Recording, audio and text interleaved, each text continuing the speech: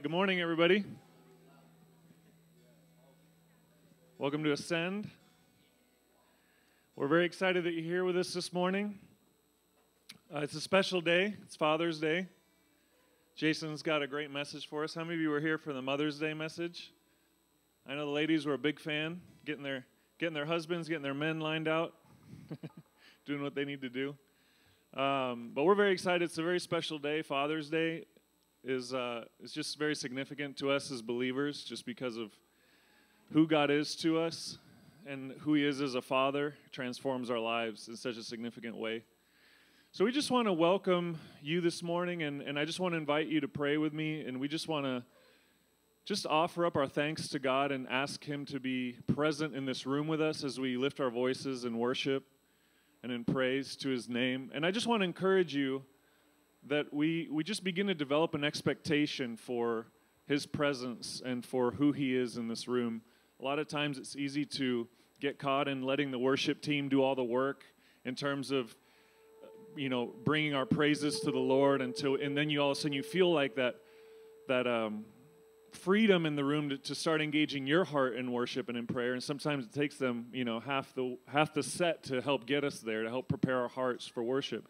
And I just want to encourage you that it's not their job to prepare our hearts. It's our job to prepare our hearts. It's their job to help lead us into the throne room, to give God all the praise and all the worship and all the glory. Amen? So let's not be spectators this morning. Let's be participants in worship, right?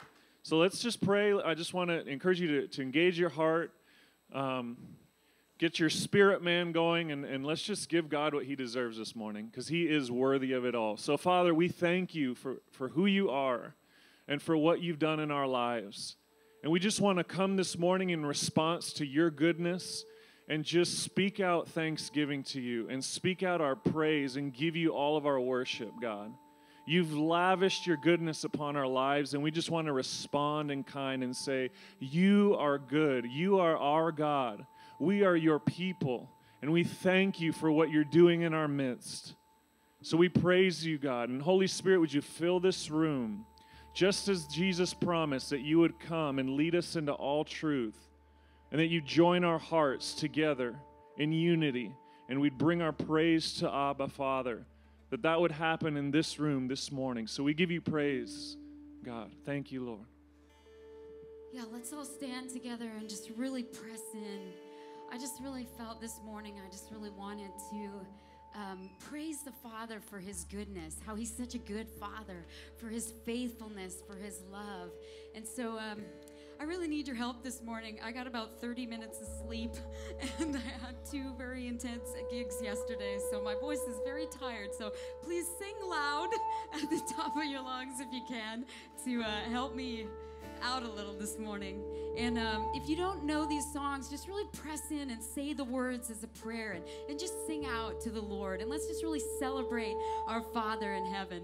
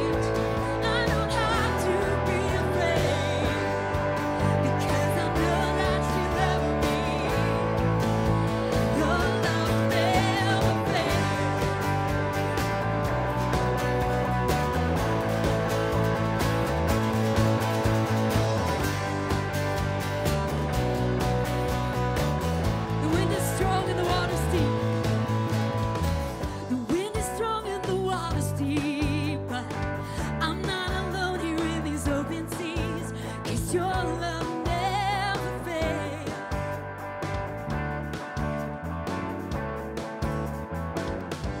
The chasm was far too wide. I never thought I'd reach the other side, but your love never fails. Oh no, no, no, no, no, you stay the same. You stay the same through the ages. Your love never changes. There may be pain in the night, but joy comes in the morning. And when the oceans rage, I don't have to be afraid, because I know that you love me. Your love never fails.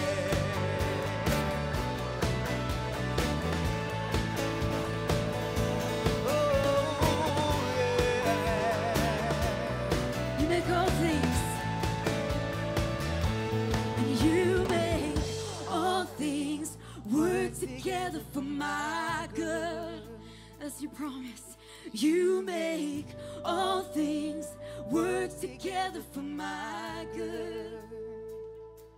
And you make all things work together for my good. That's what you promise. You make all things work together for my good. You make, 'cause you make all things work together for my good. Oh yes, you make all things work together for my good. You stay the same. Stay the same through the ages. Your love never changes. There may be pain in the night, but joy comes in the morning. And when the oceans rage, I don't have to be afraid, because I know that you love me. Your love never fails. Oh, no, you never fail. Your love never fails. You make all things. So you make all things work together for my good. You make all things work together for my good. You make all things work together for my good. You make all things work together for my good. You make all things work together for my good. Oh yes, you make all things work together for my good. You stay the same. You stay the same through the ages. Your love never changes. There may be pain in the night,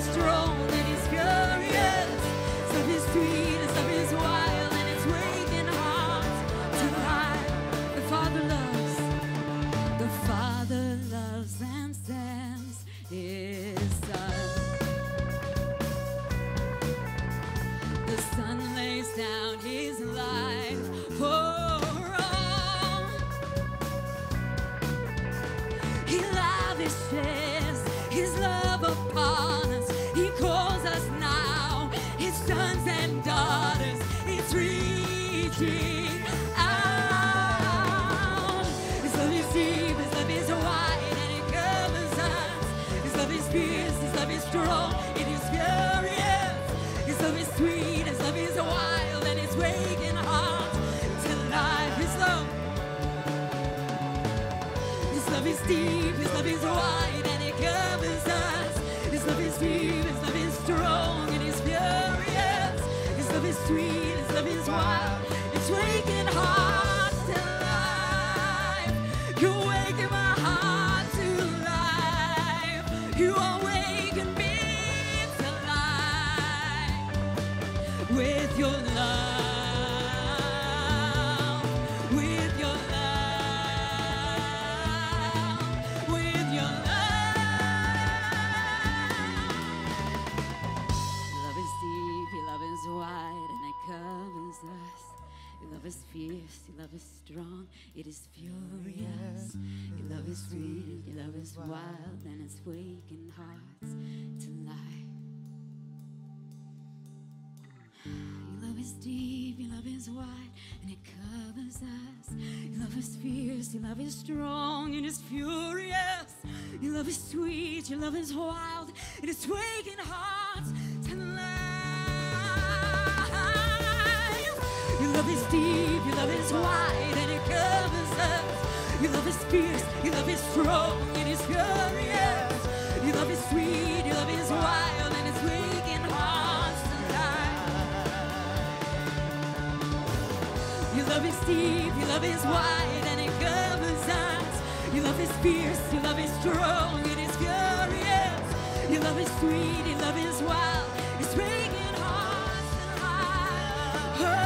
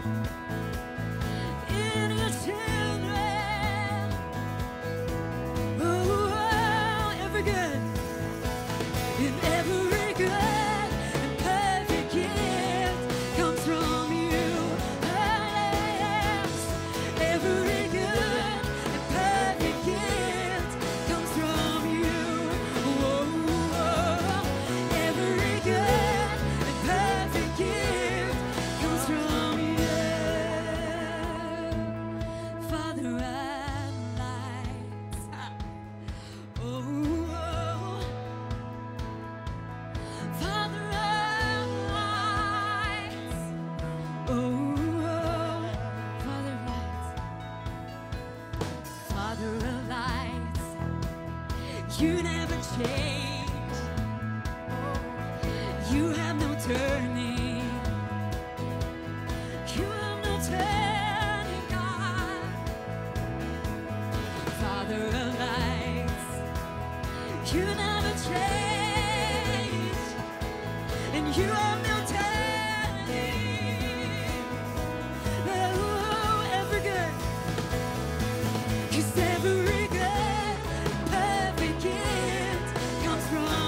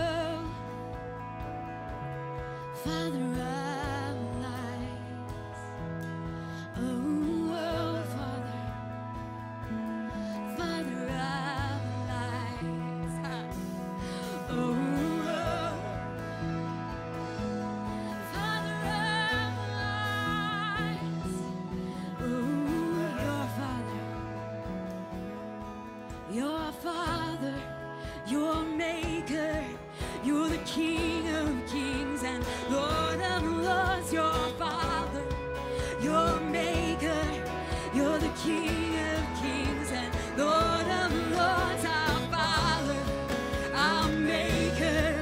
You're the King of kings and Lord of lords, our Father, our Maker. You're the King of kings and Lord of lords, our Father, our Maker, our King, Lord of lords, our Father, our Maker, our King. Oh,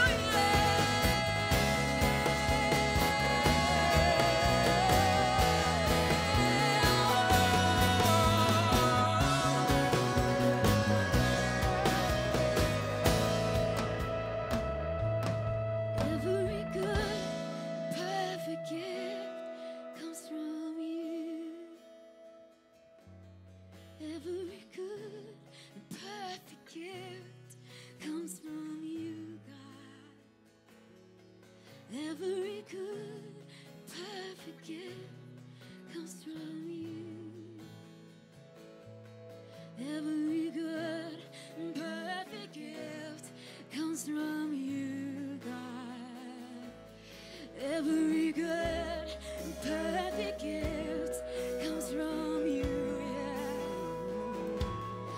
Every good and perfect gift comes from you, God. Every good and perfect gift comes from you. Oh, oh.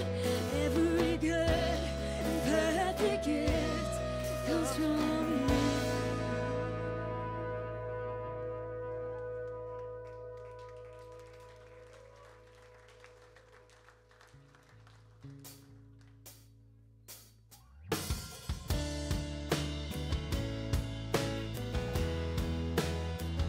Hallelujah.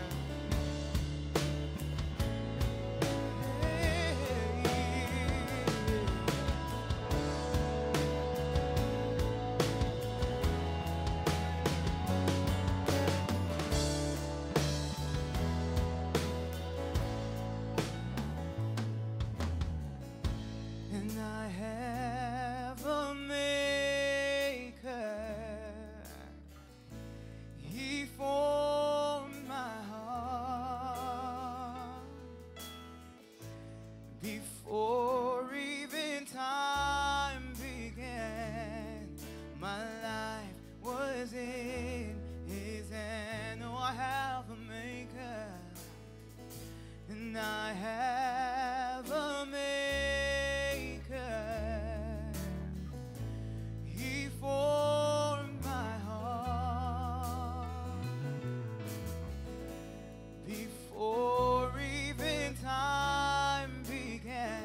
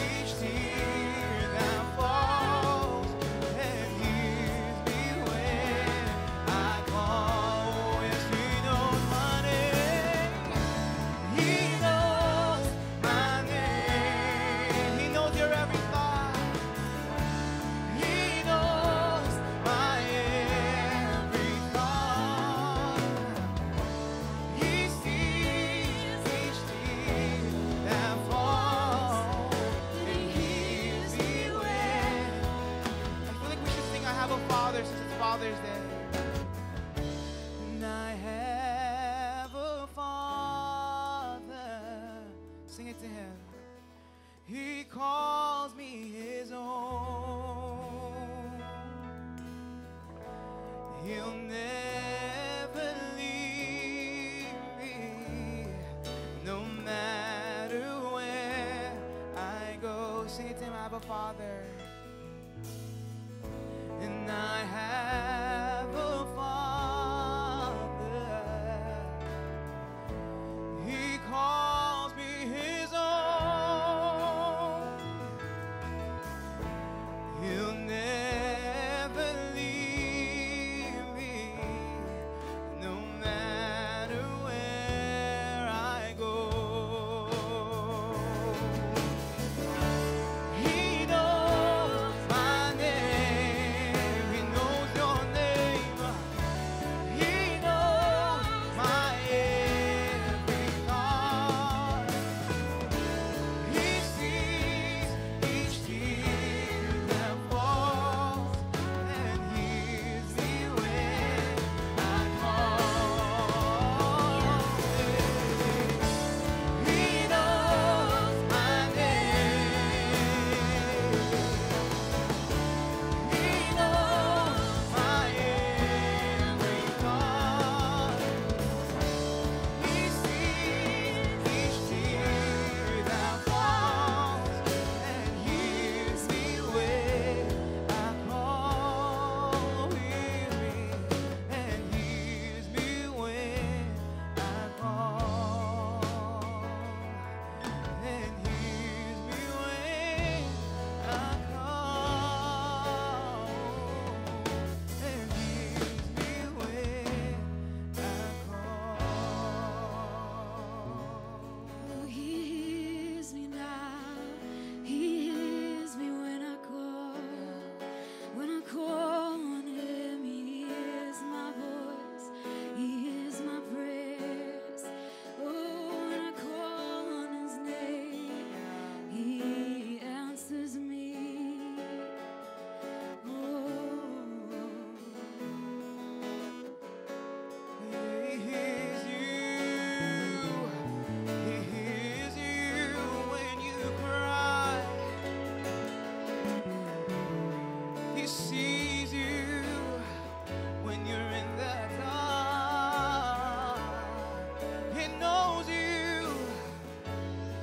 He knows you. He hears you. He loves you, yeah. He loves you. He loves you. He loves you.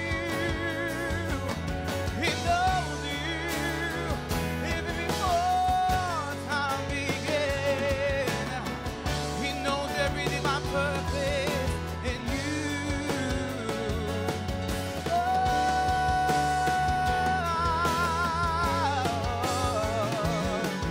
And hears me when I call.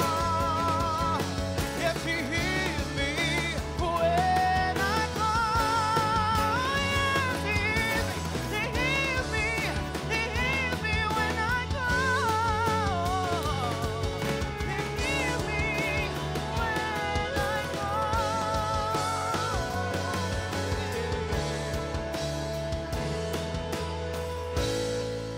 He knows your name. You're so holy, God. You are holy, holy, holy, holy, holy.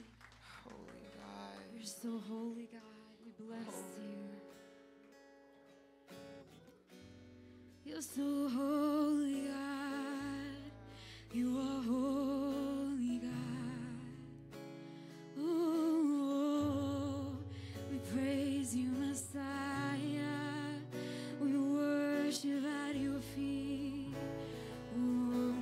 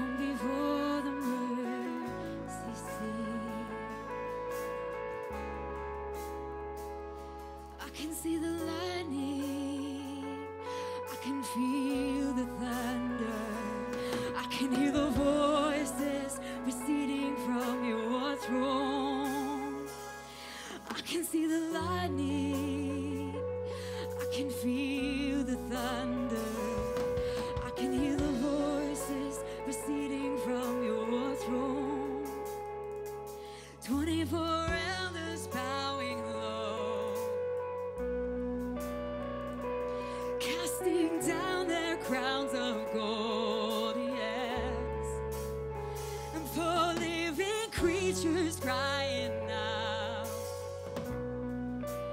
day and night, night and day. Holy, holy, holy, Lord God Almighty. Holy, holy,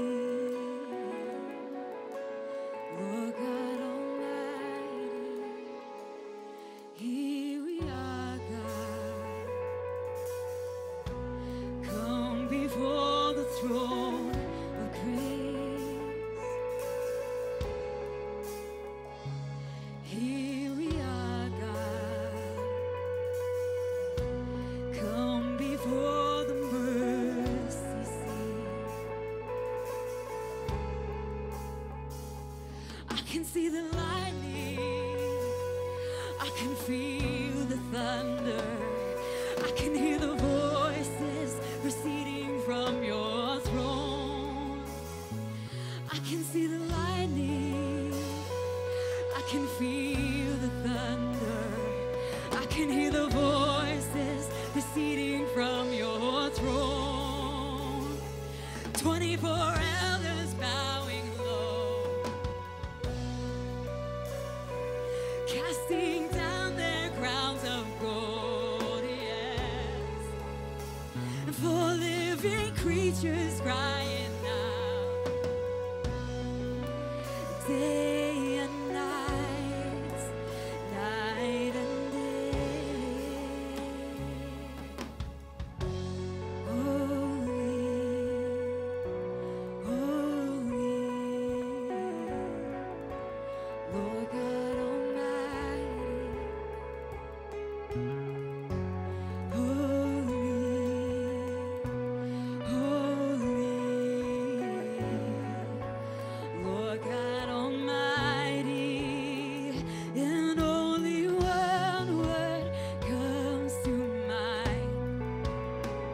There's only one word to describe, and only one word comes to mind. There's only one word to describe. Yeah. Holy, holy,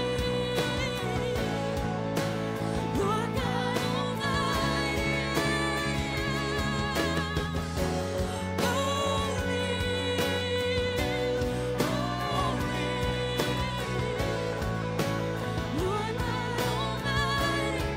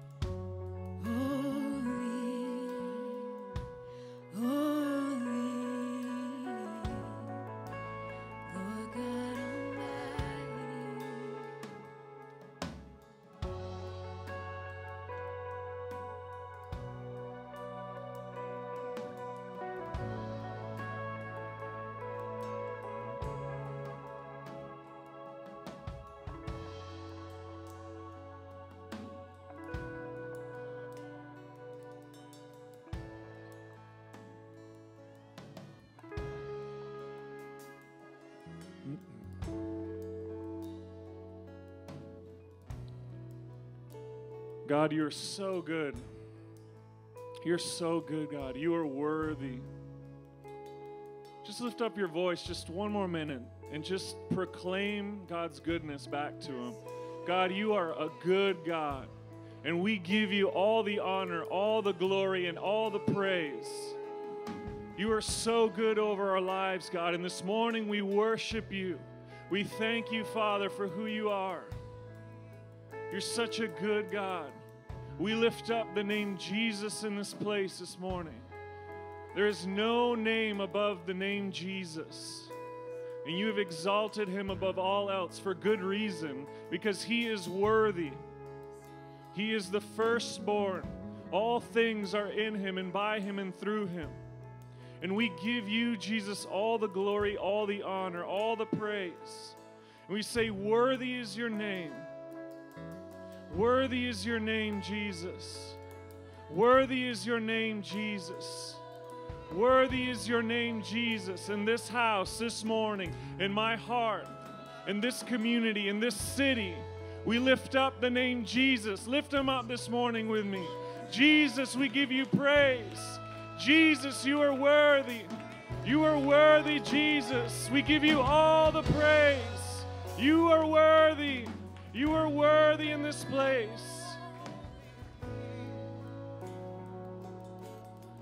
Just sing it one more time. Tracy, sing it one more time. Holy, Lord God Almighty, holy, holy,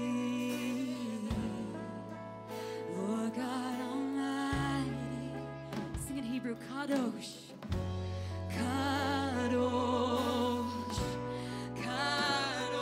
Jesus, we lift your name up in this house. There is none like you, God.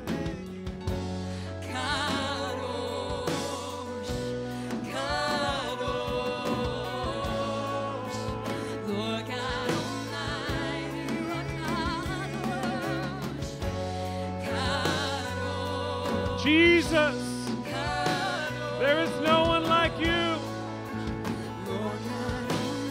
Receive the praise this morning, God.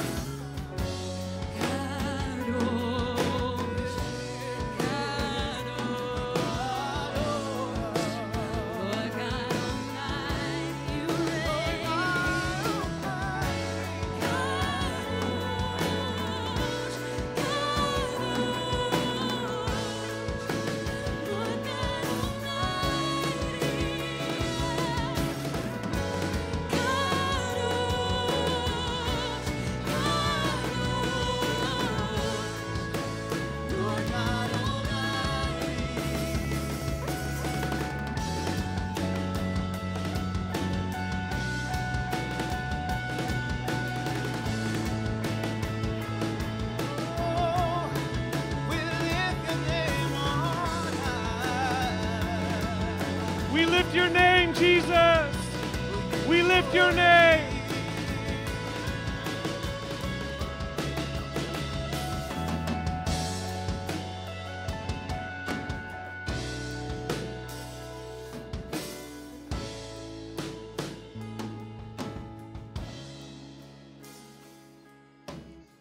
Thank you, God, for your son, Jesus. We're so grateful.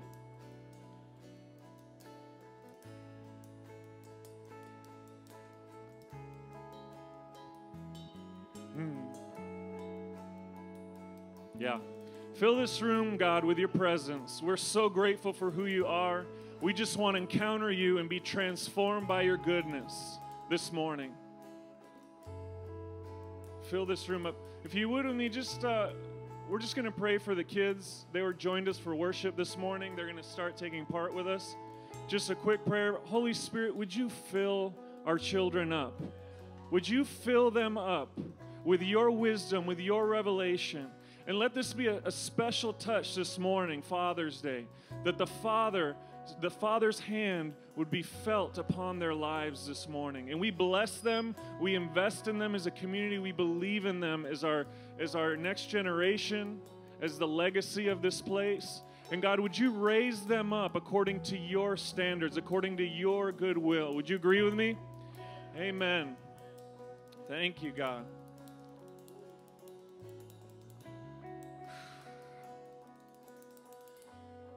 You guys can keep playing. Thank you so much for leading us in worship. Wasn't that good this morning? Wow. I'm going to invite you can take your seat if you'd like. We're going to take a quick offering. We've got a lot to do this morning. Very excited about it. If you need an envelope, you can raise your hand. Ushers, if you want to come on up, and keep your hand up if you need an envelope.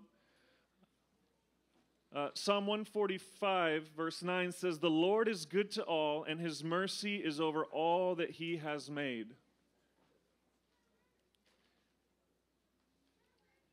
My heart, honestly, for this community and for the body of Christ in general is that we would be able to be intentional about emulating who God is in our lives.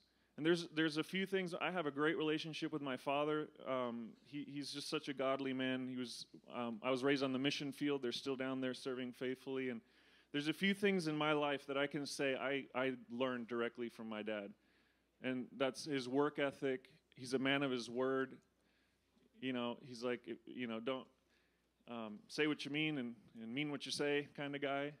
And he was a farm boy, grew up working hard his whole life, and he's working hard for the kingdom. And there's certain things that I've been able to do in my life that I can just directly tie into. It's just because he set that example over my life. And I just picked it up, and I emulated it, and it was easy for me to just kind of follow in step with that.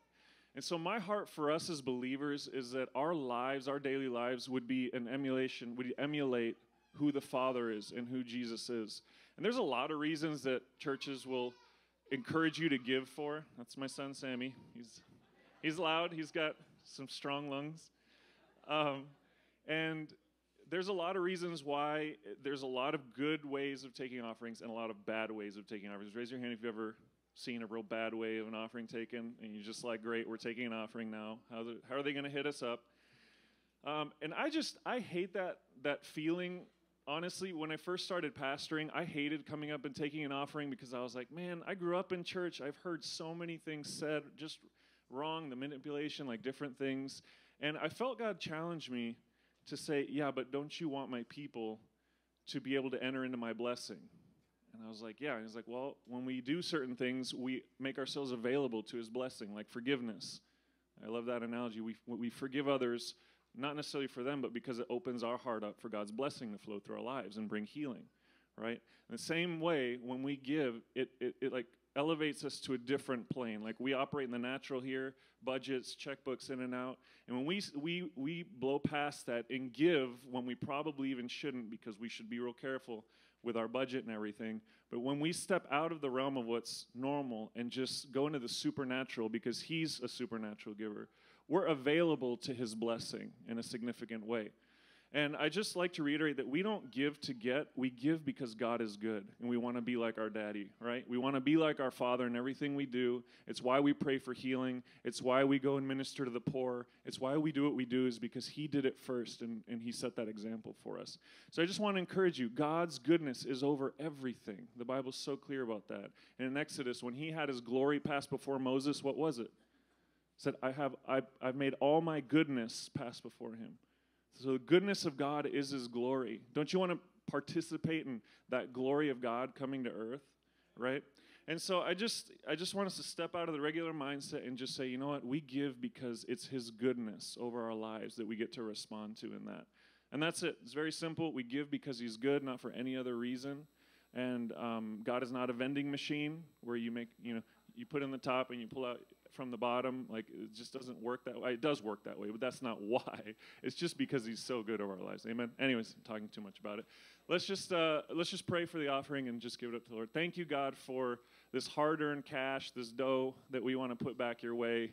Have your way with it, God. Would you just in this paper, this check, whatever it is, this simple little arrangement of molecules and atoms, somehow this turns into lives being transformed through your Spirit, because you're so good at taking what we give and turn it into kingdom and turn it into building your kingdom. And I just want to encourage you to continue to pray for the leadership of the church, decision-making with finances, with everything you give. We want to be very responsible with that and try to be as effective as possible in affecting the lives of this community and those around us. So go ahead and pass the baskets, please, ushers, and we'll just keep on moving on. A little fun business to take care of. The biggest thing we have on our horizon is that next week, June 22nd, after the service at 12:45 in the library, which is where the kids meet, we're having our first new kids informational get involved meeting, right? And it's just a place for anybody who has a heart for kids or just wants to hear what the community's is, what we're building for the children's department. I want to invite you to come back, just take part. It's going to be a short meeting, 20, 25 minutes of your time. Come and find out what's happening with the kids.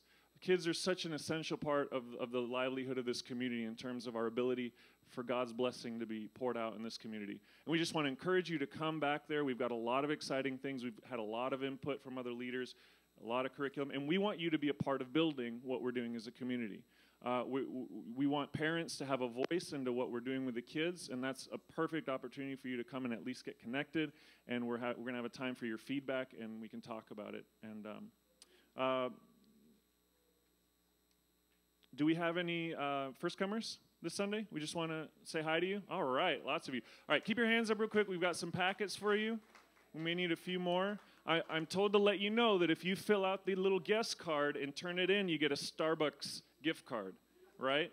So it's all you got to do is turn a little piece of paper and get yourself a coffee. That's a pretty good deal.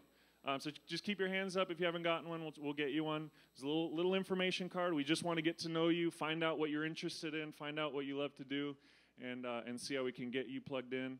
All right, without any further ado, I'd like to invite our senior rabbinical leader in this house, pastor, preacher, prophet to the nations.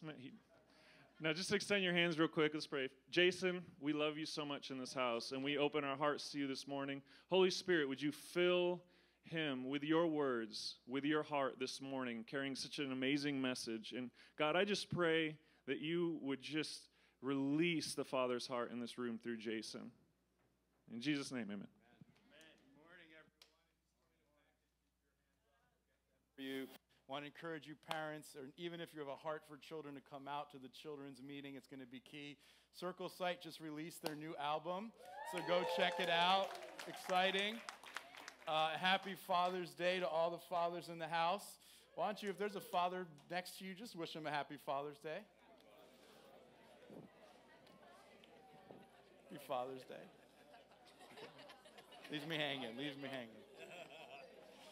And a special Father's Day to my dad, who's over there with us this morning. These are some things that some famous people had to say about fatherhood. Bill Cosby, come on, I grew up with the Cosby Show. A new father quickly learns his child invariably comes to the bathroom at precisely the time he's in there, as if he needed company. Chris Rock. When I hear people talk about juggling or the sacrifices they make for the children, I look at them like they're crazy. Sacrifice infers that there's something better to do than being with your children. Go, Chris. I love Ray Romano. Having children is like living in a frat house. Nobody sleeps, everything's broken, and there's a lot of puking. We've got so many broken things in my house, I don't even know. We need a full-time handyman. Jesus was a carpenter, but I'm not. All right. Having a kid is like, this is Mike Myers. Having a kid is like falling in love for the first time when you're 12, but like every day. John Stewart. Fatherhood is great because you can ruin someone from scratch.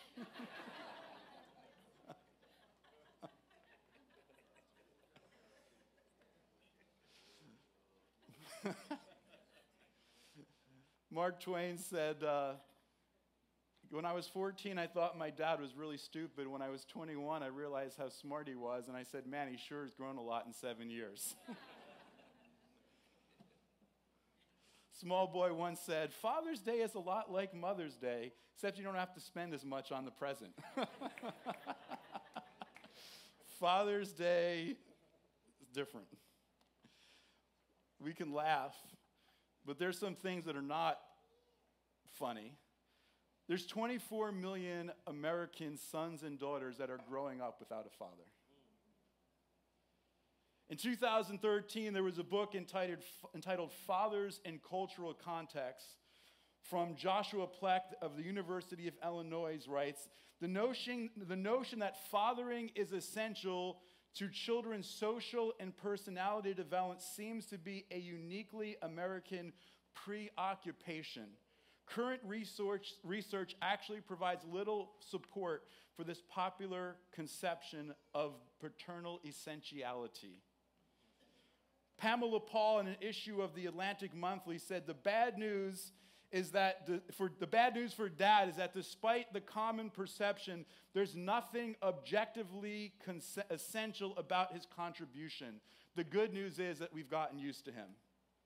In the book Raising Boys Without Men, Cornell psychologist Peggy Drexler put it this way: women possess the innate mom power that in and of itself is more than sufficient to raise fine sons and daughters.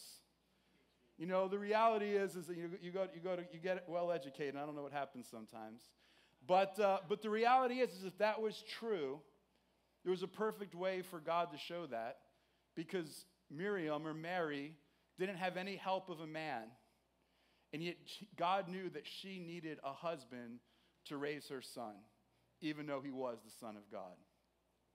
And so we see that in 50 years, we've gone from father knows best to father knows nothing to father is not even necessary in the minds of a lot of popular culture.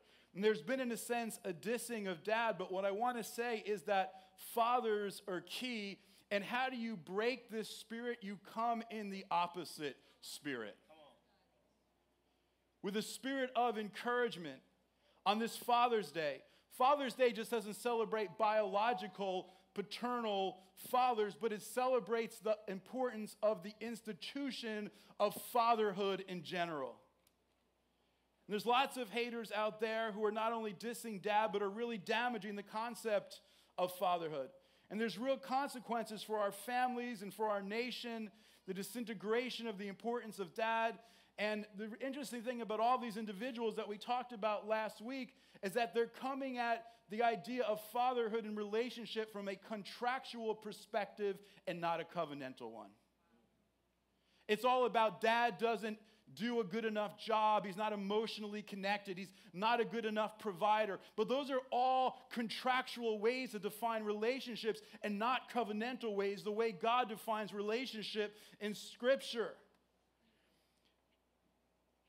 And the institution of marriage is essential for a healthy nation and a healthy society. And transformation is what we are about here, uniting to ignite transformation by following Jesus through loving, learning, caring, and sharing.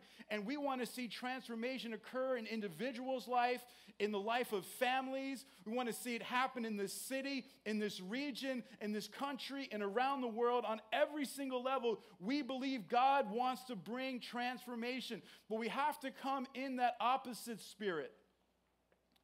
And this is what Paul writes in Ephesians. Submit to one another out of reverence for Messiah. And he goes on to say in verse 32, Ephesians 5, this is a profound mystery. I'm talking about Messiah and the church. However, each one of you must love his wife as he loves himself, and a wife must respect her husband. Let a wife see that she respects her husband. Or another translation, so again I say, a man must love his wife as part of himself, and the wife must see to it that she deeply respects her husband, praising and honoring him. You know, the truth is I feel a little bit of pressure today in giving this Father's Day message, because when I gave the Mother's Day message, I talked about the responsibility of men to love and respect their wives, and I got all the cheering from the women.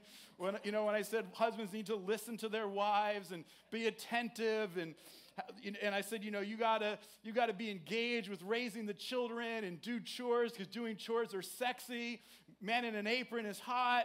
And I said things like, it says in Jewish thought that a man is supposed to honor his wife by making sure she's dressed nicely and spend more money on her clothing than on himself. And the guys were like, man, what's he going to do for us? Come on. There's some pressure here. But we desperately need transformation. And I want to talk today, the coming in the opposite message. To strengthen our families, we need women. We need sons and daughters. We need wives that really are committed to loving and respecting and honoring their husbands. And the truth of the matter is, why is this so important for the transformation of our families and our societies? Because we were created to be in relationship, as we talked about last week. It says, it is not good for man to be alone. And at the very foundation of creation, there was unity in community in the first cause. God was three, yet one. And he created us, God created us and perpetually existed in a state of relationship. We were created to be in relationship, and that's why it's not good for us to be alone. God was never alone, and we're never to be alone, and we're called to model just what the Father, Son, and Holy Spirit shared in eternity to this day. We're called to model that. Iron sharpens iron, and it says, let us make man in our image. Therefore, community is the first cause of creation. And it's the way through relationship that God radically transforms us. You will never be transformed apart from other people that God brings into your life. You can't be transformed by yourself. As we said, relationships are like sandpaper for the soul. They smooth out the rough edges. You'll never grow in spiritual maturity until you live in the context of serious, intimate relationships. Because relationships are like mirrors. They're a reflection of ourselves. And so I want to explore how wives and children can love and honor their fathers with their heart, with their heads, with their hands, and with their feet. First and foremost, children must love their fathers and wives must love their husbands from the heart. And so many of you are like, duh, of course I should love my mom and dad from my heart. Of course I should love my husband from my heart. But the truth of the matter is that sometimes the greatest distance to bridge is the distance between here and here. It's easy to love the idea of love, and it's easy to love someone intellectually because it doesn't really risk anything for us. Having to open up your heart and let somebody in is a risky business. And what it means to love from the heart means to love intimately. But how do we practically and relationally begin to love from the heart, from the very start? And I think first and foremost for wives, it's essential that you love your husbands first. And it's hard sometimes to love your husbands first. Sometimes we don't make it easy to love us first because we mess up sometimes. But it's essential for wives to love their husbands more than they love their children. And it's hard because kids are so darn cute. I mean, you look at them, you're like, oh. But they're also really demanding. It's like when my kids want something, forget it. Nothing's getting done until they get what they need. I mean, they're like the perfect parable, the person seek, ask, knock. No, 10 times. And so it's easy to get distracted.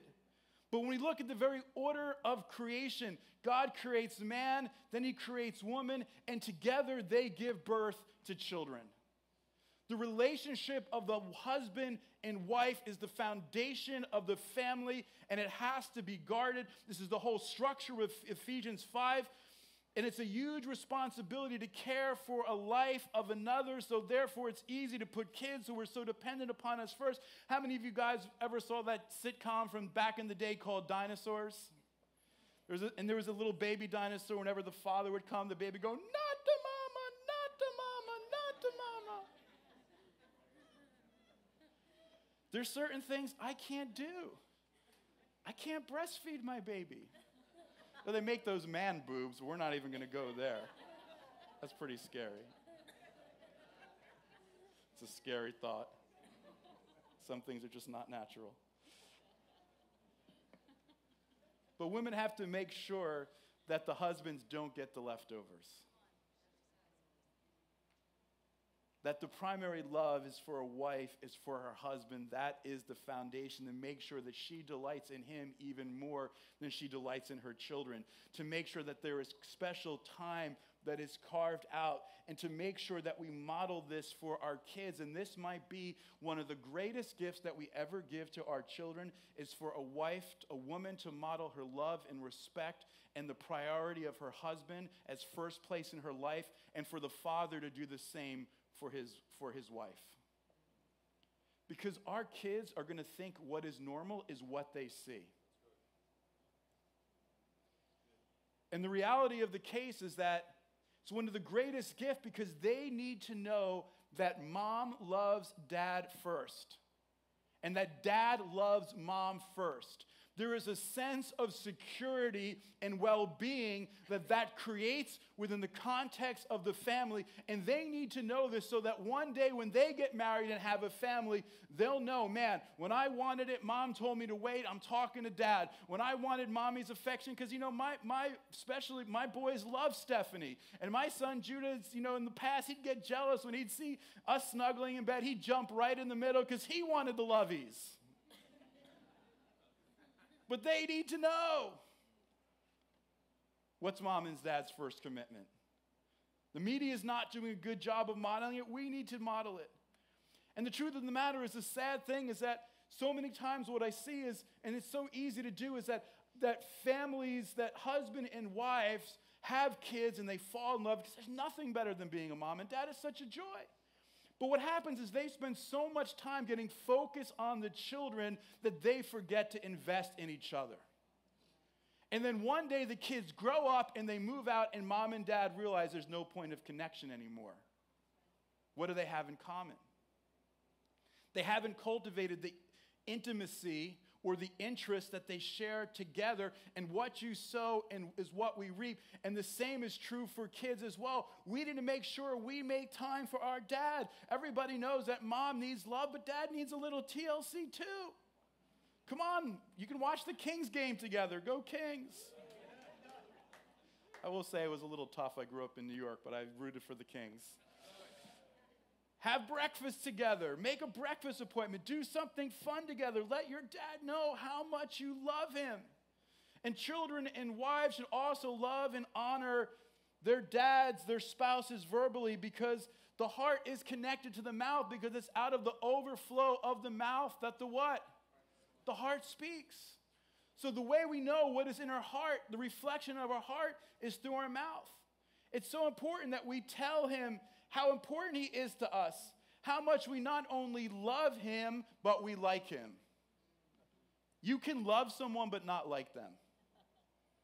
And guys need to know, we need to know we're loved and we're liked, that you really want to be with us, because sometimes we can get a little insecure too.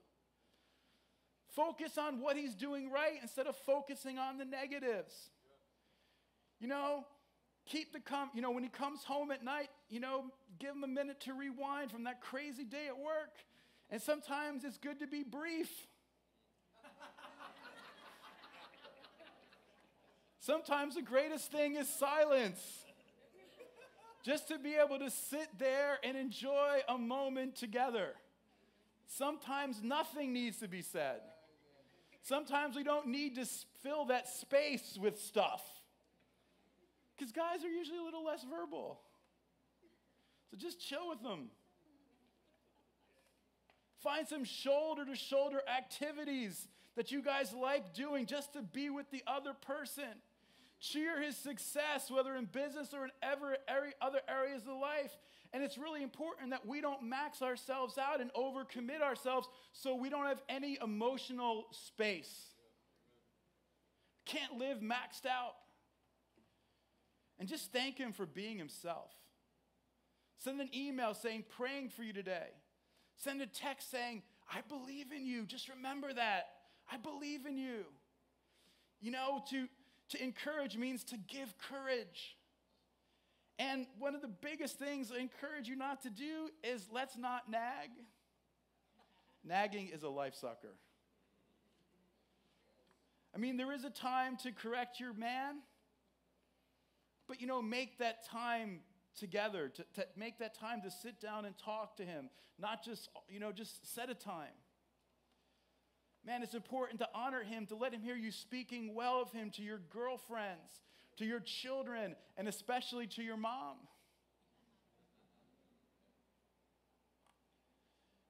And never let anyone talk disrespectfully about him. Stand up for him and do the same if you're a kid for your parents. And wives, leave him romantic notes. Let him know you love him. And I think one of the greatest things you can do is create an environment of love and laughter and of joy and of joking, because there's nothing that connects our hearts better than to laugh together. And laughter is such a powerful thing. Those are some practical aspects. There's also a spiritual aspect of loving from the heart, because here at Ascend we say loving, learning, caring, sharing. Loving is about the heart. First and foremost, it's loving about the Lord your God with all your heart, soul, and strength. If you're going to be a great kid or you're going to be a great wife, the first thing you need to do is not put your husband first, is to put God first. We got to have the priority straight. The first responsibility of a woman or of a child is to be a godly woman, number one, to be a godly wife, number two, to be a godly mother, number three, and to be a godly friend, number four. When we do the reverse, we fall into idolatry. And too many times, we prefer to speak to our friends over taking our problems to the Lord.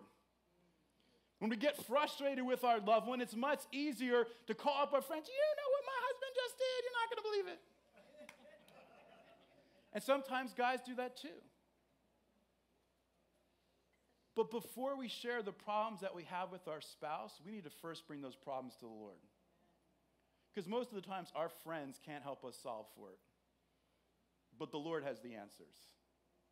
It's not wrong to have a confidant. But you need to make sure who that confidant is, and that it's not going to hurt or dishonor the ones that you love. And too often we'd rather speak with our friends as well rather than our husbands. You can never be a great wife or a great child, a great son or daughter until you put God first. As I shared with you before, I love it when my boys say, Daddy, we really love you so much, but we love God more than you. Is there anything better to hear than that? And when we think about the heart, it's about loving God, and loving God is about worship and prayer. One of the greatest encouragements is to know that your spouse is praying for you, especially in difficult times. There is power in a praying wife. There is power in a worshiping wife. And one of the things, if we're going to have powerful households that are going to shape children, they're going to shape our family, I think we have to have houses that are filled with worship and prayer. It's just great to put on worship music in the house. God, we call it God music in our house. Put on God music in the car and let that permeate the atmosphere and create a spirit of positivity. So we love from our hearts first and foremost. The heart of the matter is always the heart. But number two, we're called to love from our heads. Love and honor must come from the heart to be real, but but honor and respect begins in the head, not the heart. Because let's be honest, what we think about a person is often how we see them. What we think about a person determines how we react and respond to them. If we create these files in our minds about negative things about a person, those files once created, we begin to see them through those negative files, and it's hard to respond from a place of honor. And there's nothing more important for a great marriage than how you view your husband, or if you're a child, how you view your parents, because there's a basic principle Danny Silk talks about is life flows through honor. Life flows through honor.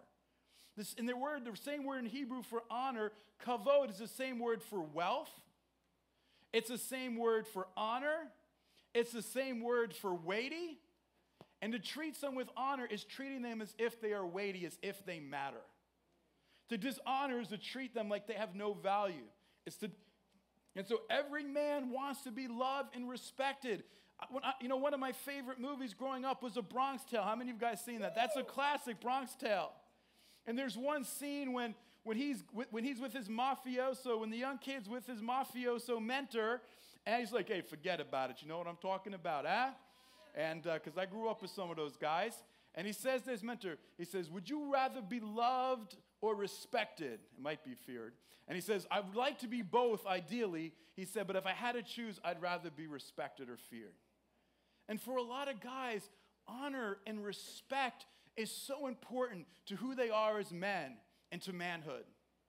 And every man wants to be respected and honored as well as loved. And one of the greatest gifts a wife or a child can give their husband or to give their father is to see the hero in their spouse or in their dad.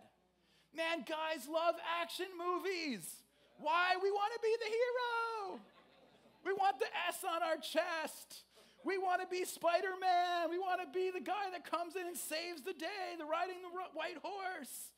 We want to be heroes. Man, I love it. My kids are 5'7". I'm the hero. Daddy can do anything. I want my family to look at me like that. Even though I can't, I want them to believe that I can. Because I will try my best. Every guy wants to be a hero. We need wives, children, make him a hero in your mind. If he's not a hero and he's got more villain qualities, maybe more Lex Luthor than Superman,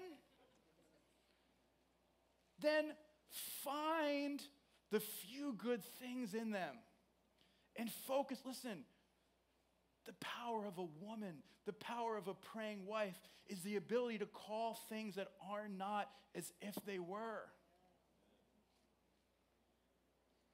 To shape, to bring forth the best. And sometimes we need others to see things that we can't see in ourselves. Because oftentimes we're the last people to see them. We're the last people to believe them. And many husbands and dads feel unworthy. Sometimes they don't feel like they can provide, that they're not as gifted as moms or as necessary as we heard earlier. But let your dad know, let your husband know, he's your hero. You know, I think next year we're going to make all the guys a cape for Father's Day and have them running around. I thought about it too late. Bring your cape for Father's Day. The kids, we're going to have a cape, make your own cape table. We can bling it out for the dads. Or maybe we need to have superhero shirts with a big D in the middle. Man, I want to be a hero. I want my family to think I'm one. And when you begin to look at someone through that perspective, it begins to change them. And oftentimes people rise to the level of expectation.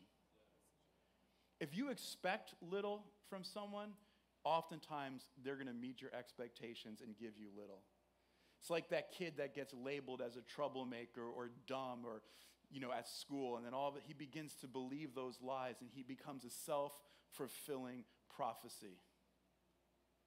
Speak something different. See something different. And some of you might be single, and you're like, man, what does this have to do with me? And I don't have a father anymore because he might have passed. But let me tell you something. You prepare now for what you believe the promise is. You don't wait to get there. The preparation begins beforehand. You don't wait for your ship to come in to unload it. You begin to pray and make sure you can when it does. And so you become this sort of person. You purpose that in your heart, and then you will be prepared, and you will have people. There's going to be someone out there that wants to love you because they see this in you. Every guy wants that. And respect starts in the head, and it includes our minds and our thoughts. And disrespect also starts in the head and can affect our hearts and our hands over time. James 1:14 describes this perfectly. But each one of you is tempted when he is drawn away by his own desires and enticed. Then when desire has conceived, it gives birth to sin, and sin, when it's fully grown, brings forth death.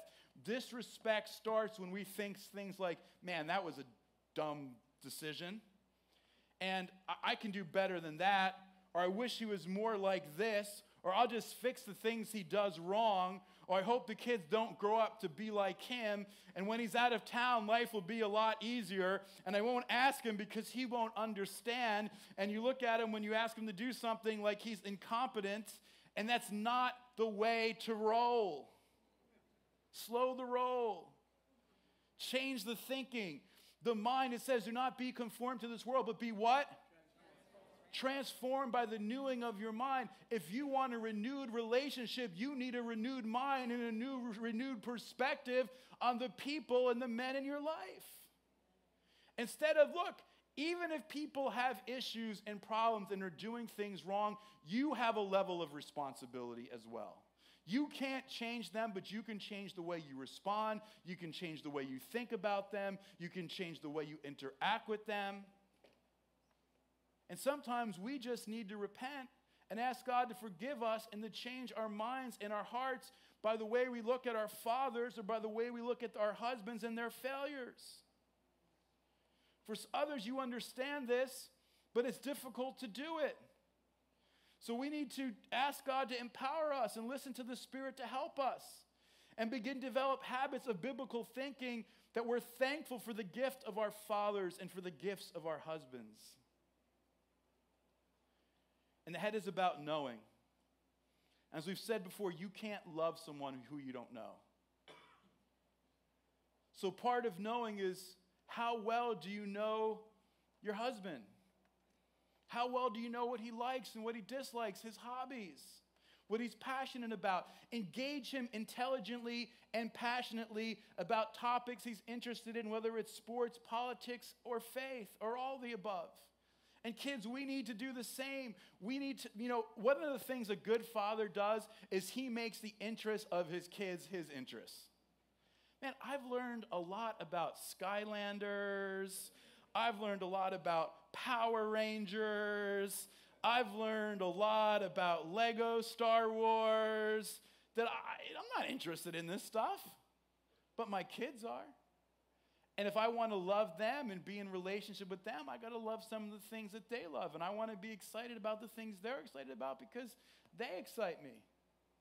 I mean, I remember when I was a kid, that's exactly what my dad did. I wanted to be a ninja. So my dad took me to the special ninja karate store in Philadelphia.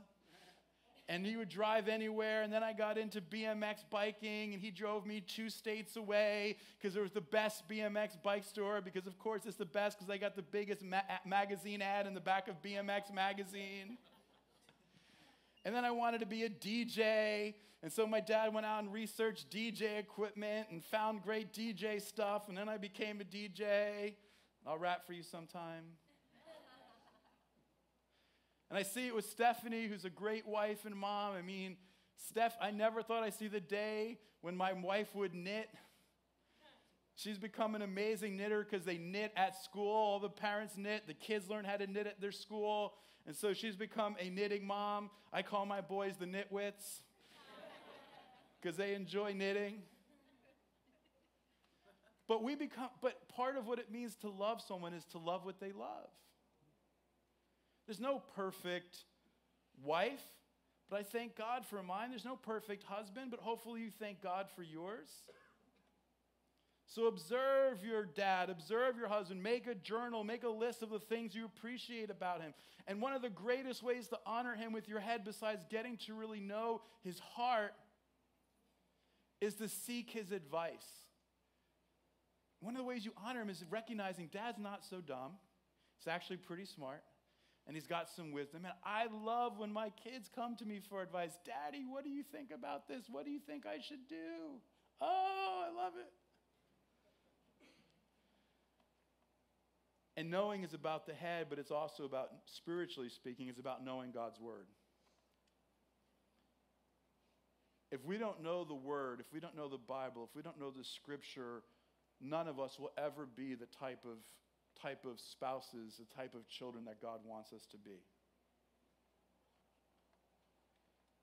Allow and encourage your husband to be the spiritual leader in your home.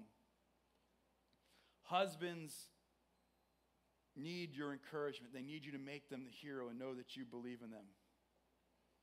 But also we need hands of love and honor. The hands are about servants. The type of leaders that God calls us to be are not authoritarian leaders that lord it over. We're called to be servant leaders.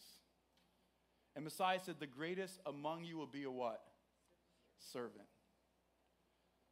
If you want to learn to fulfill the commandment, honor your mother and father, it's one of the only commandments that has a direct promise to it of blessing, that you might live a long life.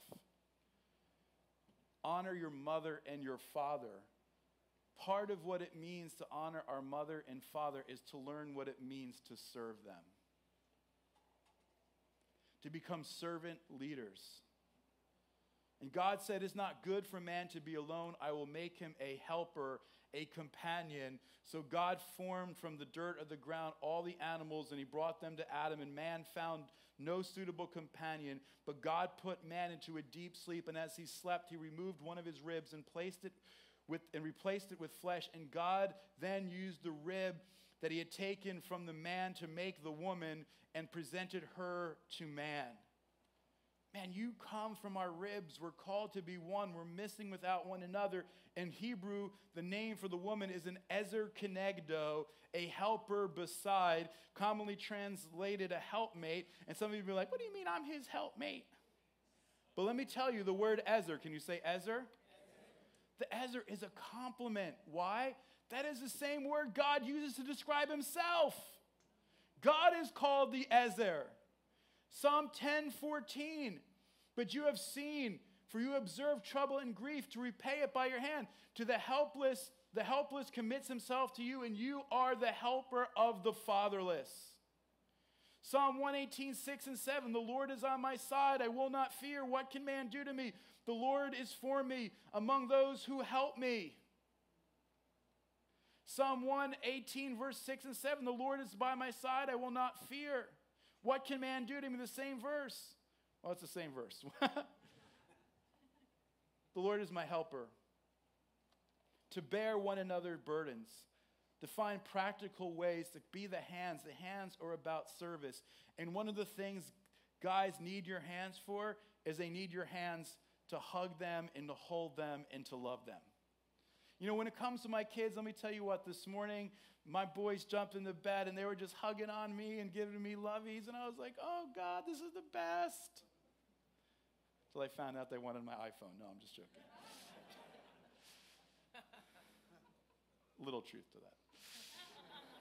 But mostly lovies. But I want to be hugged by my kids. I want to be hugged by my wife. I need affection. Men need affection. Men are very tactile. We need to be touched. We need that platonic love, and then we need that romantic love. We need that romantic intimacy. We need our wives to initiate sometimes. Hands that touch. Man, we need that. We need your love. It's also, not just hands that touch, but hands that feed. They say the quickest way to the man's heart is through his stomach. And there's truth in that. Practical. Keep a dream journal together.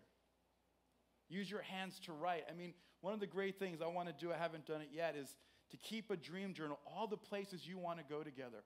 All the things you want to accomplish together. Get some brochures. Write some things down. Begin to dream. The couple that dreams together, the family that dreams together will stay together and pray together. And then celebrate it when those dreams come into reality. Man, there's no way better to honor someone to help serve their dreams and see them come to pass. And the truth is, God won't send someone to serve your dreams until you serve other people's. And why not start with your family? But I think there's another part to this too, which is, as a wife, don't just give up on your dreams from the sake of serving the dreams of your family as well. Don't put those dreams. Look, let me tell you, there's nothing more inspiring than an inspired wife. Than a wife who is excited and passionate about the God dreams that she's been given. Nancy Alcorn, the author, was having a discussion with Dr. Julie Slattery, and this is what she said. She said, I think a lot of the reason for it is because God created man in such a way that he really needs a good woman to bring out the hero in him. God has equipped a woman with the skills and the intuition, if she understands it right, to help her husband develop into a strong leader, to help him become a confident man, to help him with his deep need for competence and respect. A lot of people don't understand this. So instead of helping develop their man, they are married to, all they can do is lament that he's not the kind of guy they wanted to be married to. So they end up using the power that could build him instead to break him down.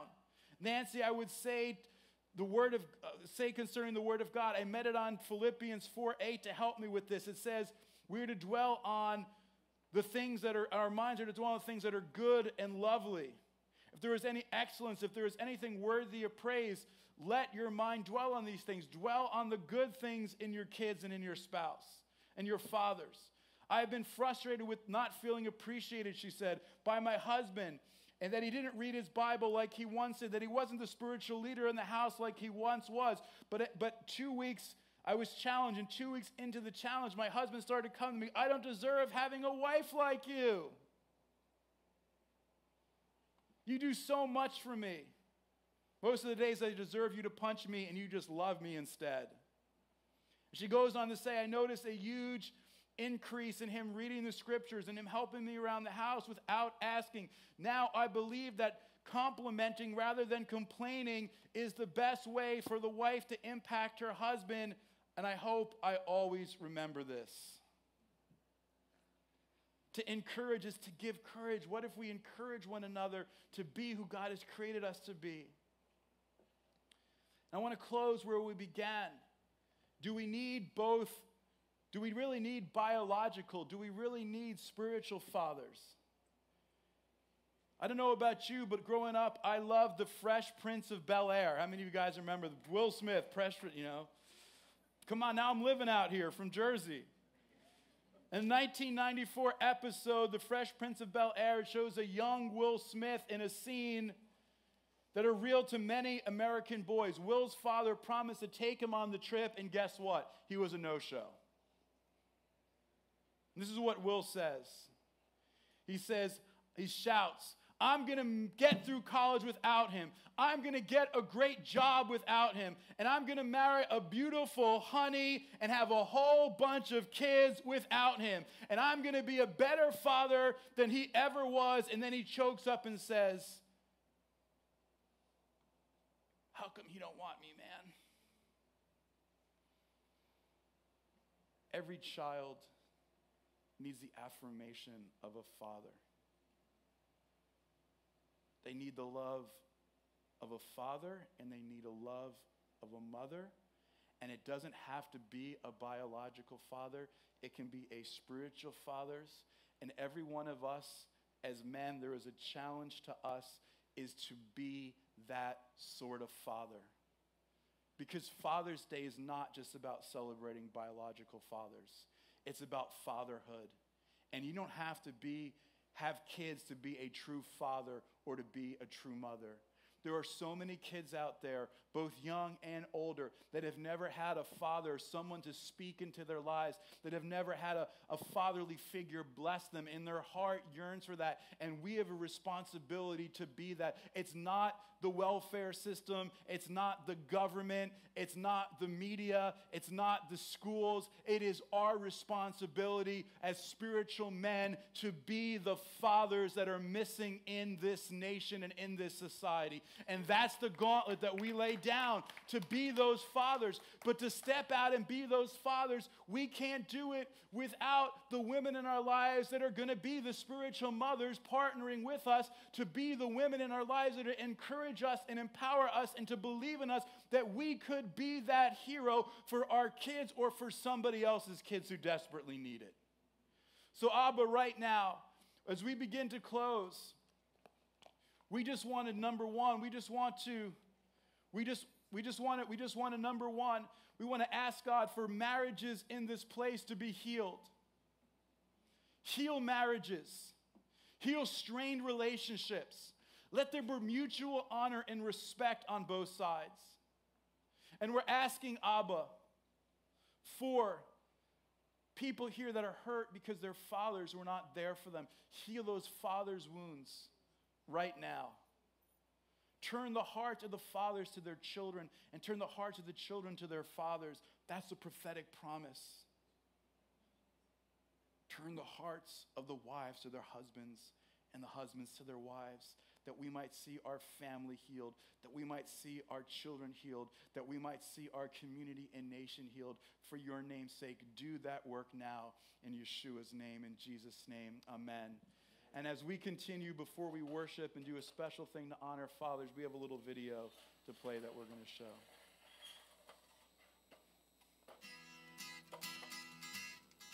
The miracle of having kids and children itself is a story that's long and beautiful.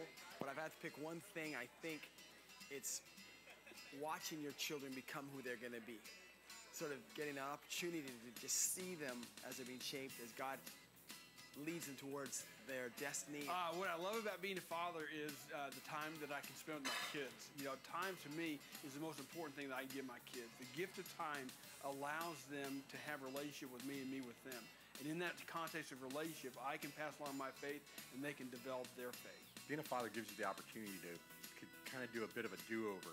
We're raised by our parents and bless them, but they're not perfect. And as a parent and a father, you get to kind of redo some of the things that maybe weren't done right in your life. And I just love the opportunity to make things right. Being a father means that you invest yourself, your time, your energy, your effort in your children for that next generation. Getting to get an opportunity to sit there and watch this person become who they are, and hopefully having a positive, godly influence on them. I love being able to nurture the diversity of my kids, to identify the areas that they're unique, and feed that, and so that they can come into their uniqueness and their ultimate destiny and their divine destiny. I think the most important advice that I can give to anybody about being a parent or being a father is to take time to listen to your kids. Take time to watch them, take time to be with them, because again, time is the most important thing. That's the one thing that we can never save. Balance within your life, within your career, so that you have the time to be with them. Have fun, take trips, sit down and talk with them, have dinner together around the table. Turn off the cell phones and just be together. You follow God and what He says and what He shows in His Word through all the stories and examples and parables and just the love He shows through His Son. If you follow those, then you're on the right path. Oh, one word. Investment. Beautiful. Blessing. Love. The biggest one is love. Words that mean gigantic. Wisdom. Pray for wisdom. My dad, he's always been there for me. Like, if I ever had a problem, I could always go to him and talk to him about it. And then he's always, like, he always thinks about those things and thinks it through. And he's very logical about stuff, so it's really helpful. He's like one of those rough and tough dads, like where when you play around, he's just like the silly kind of play around. I love his sense of humor and his spontaneousness. Is that a word? Spontaneity? Spontaneity. I don't know. What's your favorite memory with your dad? When we go to Six Flags a lot. when we go on rides and then Red Sea goes in, that was awesome. Let's see it. That was awesome! I don't believe it, man! So smooth. My favorite memory, when I was a kid, I used to go with my dad to rock climbing. About once a week we'd go. and it was really cool. We'd spend about 2 hours rock climbing, and I would be the only one that would rock climb. He would always hold the rope for me. But it was really good because it really helped me to grow and become, I guess, independent, but also have him there, knowing that he was holding me, kind of. When we go up to Yosemite, we would always go outside our cabin, and we would look up at the stars, and he would put on John Denver, and just, that peace and listening to him, and us all looking up at the stars together. One word, what would it be? He's very loving. And so I think that's one thing that a lot of people don't have is their father that holds them and loves them. Loving, caring. I would probably say unique in the best way possible. Very different from other fathers. Silly. What? Silly?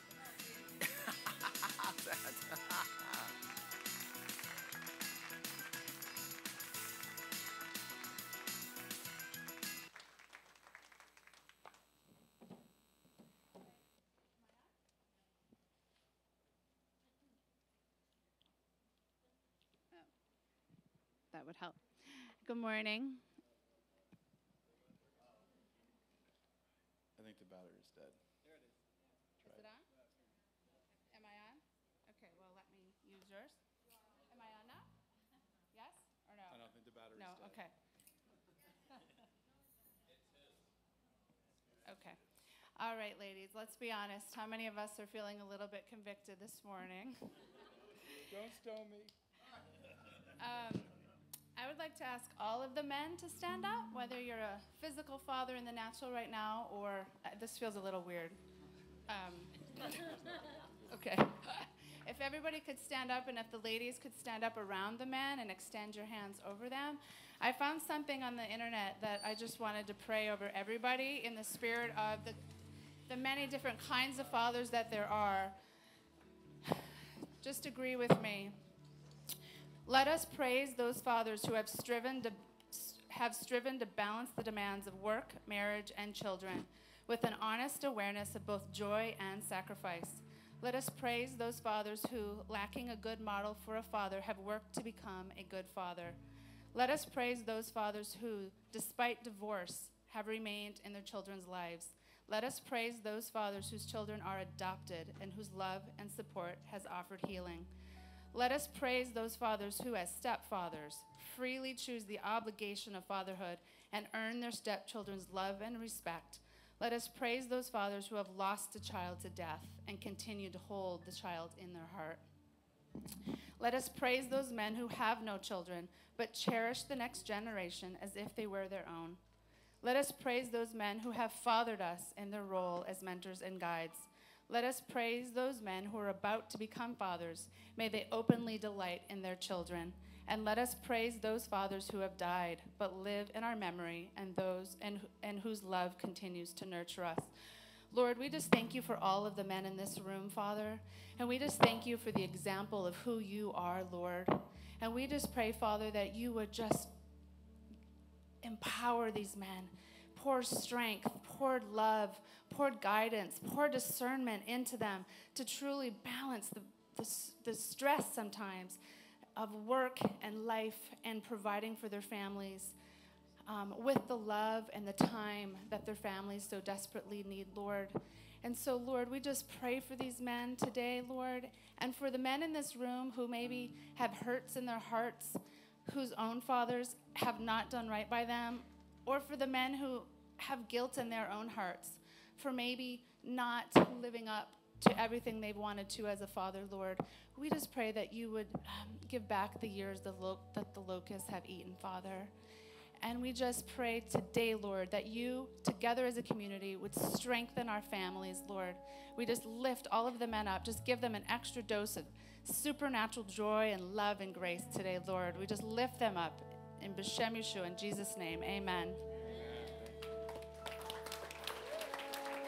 If you're a guy, just remain standing. And we got a gift for you. Happy Father's Day. Just saying, we spent as much on the guys as the women here. Guys, don't be going home and be like, did you hear what Jason said? Let's love one another and serve one another.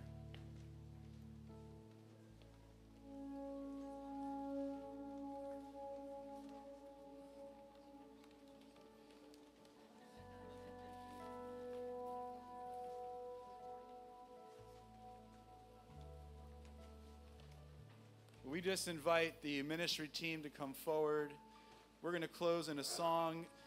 If there's a guy around you, just give him a hug and just say, God has created you to be a hero. God has created you to be a hero. Woo. All right, guys, let's stand up.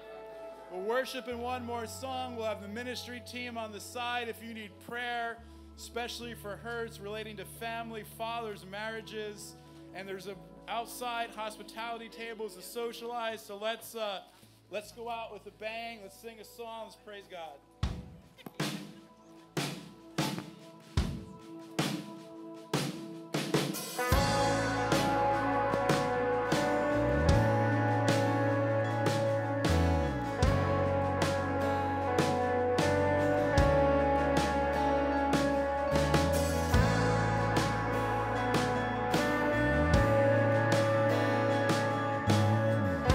Our Father in heaven,